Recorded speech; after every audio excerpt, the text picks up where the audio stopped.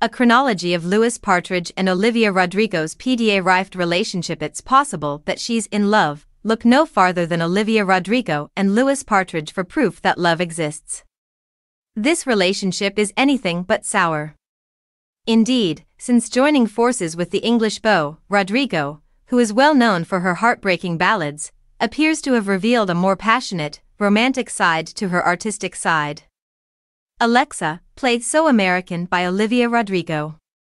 The celebrity couple initially gave rise to romance rumors when they were seen holding hands at a Halloween celebration in Partridge's hometown of London. They haven't been able to stop touching each other since then, like at all. In fact, they were once spotted having a handsy make-out session at a gas station.